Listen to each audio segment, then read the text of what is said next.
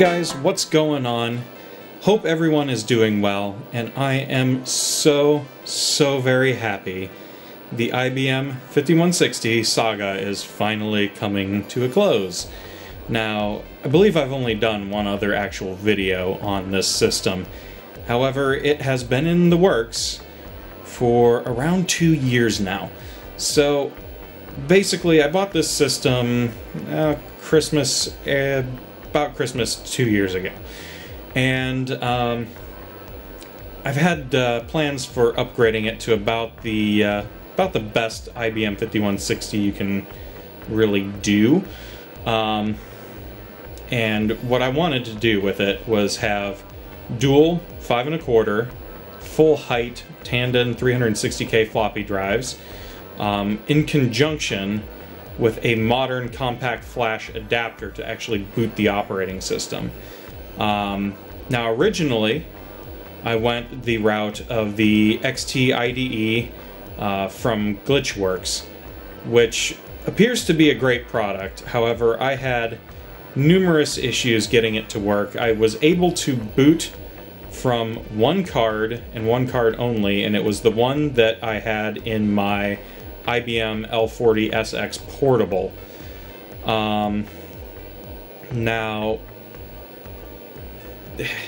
I'm not entirely sure why that's the only card that was able to boot in it.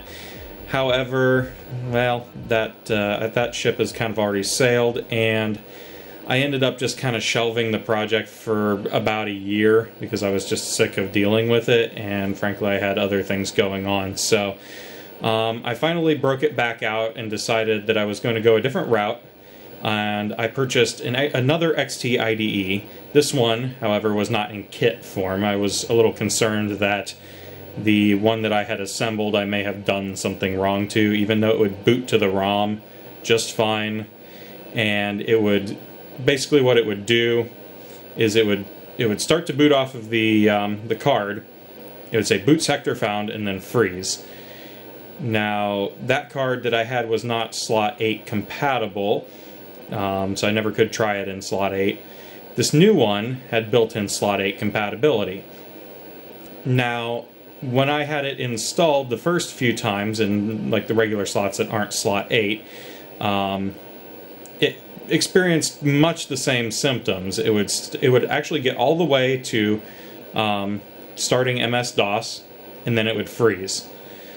And I piddled around with it for, I don't know, 20-30 minutes, and I decided that I was going to flip the slot 8 compatibility jumper on, stick it in slot 8, and lo and behold, it works perfectly.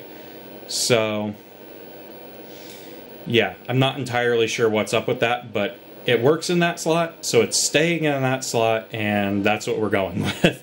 So, yeah, what you see is what we're getting. You'll notice there is 2 gigabytes of free space on this card. It recognizes the entire thing. I was not even aware that that was possible. Now, we are running DOS 622, which is very much the wrong version of DOS for this computer, but it works. So again, if it ain't broke, don't fix it. And I don't plan to, because it seems to run just fine. This adapter actually came with a card, a 2 gigabyte SanDisk card, pre-formatted and pre-installed with MS-DOS. So this thing is literally plug and play. You plug it in, you boot, you're done. And as long as the expansion slots you have seem to be working properly, that seems to be what you have to do, and that's all you have to do, at least from what I've seen.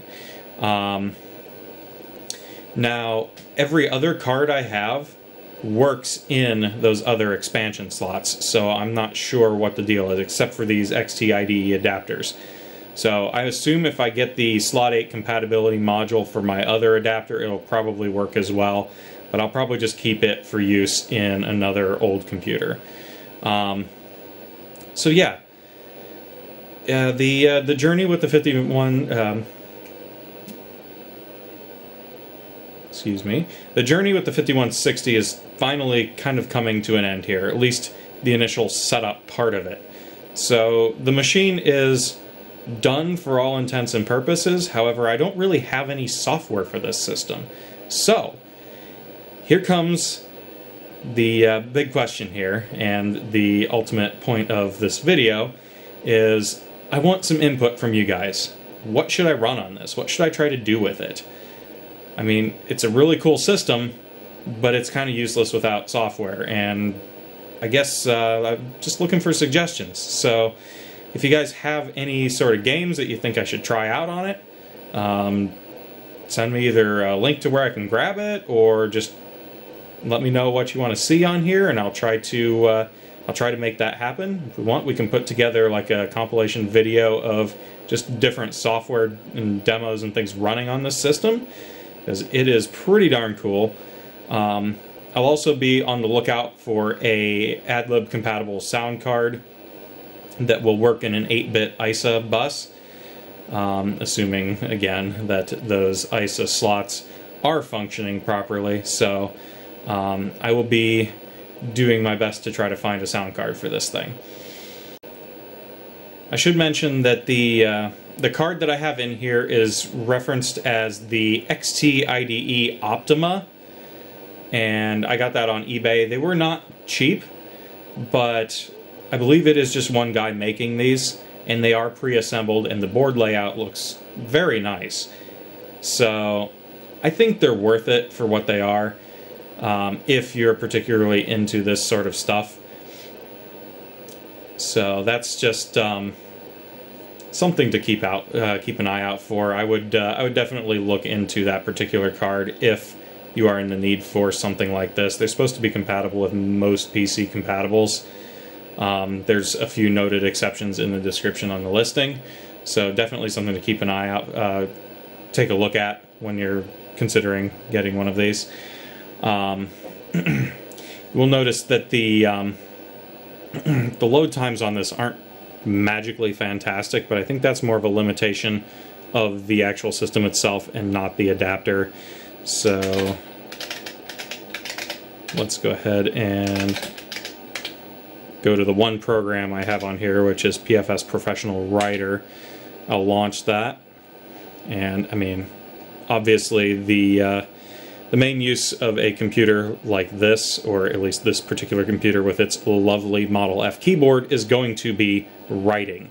So yeah, that's why this is the program that's on here. So yeah, you notice the load times on that weren't like super mega wonderful, but it is faster than loading from a floppy disk. So I am fine with that, and I was able to replace the aging, slightly dodgy 40 megabyte hard drive that was in here with something that is going to be rock solid and reliable. So I'm happy. Another thing to note with this is the other slots and the issues I was having may have been due to an issue that I ran into when I first powered the system on. These old IBMs were, let's say, notorious for letting out the magic smoke from a set of tantalum capacitors on the main board. This one was no exception. When I first powered it on, it caught fire on my living room floor. And the smell of it was something that I will never forget. I obviously yanked power to it immediately, and no real damage was done, but one of the tantalum capacitors on the main board had well and thoroughly charred itself, we'll say. There was very little left of it by the time I was able to get power undone from it. It had already burnt itself to a crisp. So I wasn't sure of the value of the capacitor, so I just removed it, and everything seemed to be working okay from there. So, yeah, I don't know. That might be the problem, but from the research I've done, the system seems to, at least it's supposed to be able to run without that capacitor. So I don't really know on that. It could be that's causing it. It might not be. It may be something else. It may just be a weird limitation of the hardware in the system, or even a issue with the system's like BIOS ROMs or something. I don't know. I'm not the most knowledgeable when it comes to these vintage systems. I'm just now getting into collecting this sort of stuff. So again, if there's somebody out there that's got any sort of suggestions and or ideas of what might have caused that problem with that adapter, yeah, let me know. I would be very much happy to hear any sort of any sort of suggestions or ideas on that. So anyway, yeah, leave anything you got in the comments section, anything that you want to see on this thing running, or just leave a comment talking about some of your experiences with these. I love to read through that stuff, and I will try to respond to everything that I can. And yeah, I hope you guys enjoyed this little ramble. I know it wasn't much to look at, but and I'm sure the fan noise has been obnoxious as all heck this whole time, but hey, I apologize. I hope you guys enjoyed it anyway, and yeah, until next time, I will see you guys later.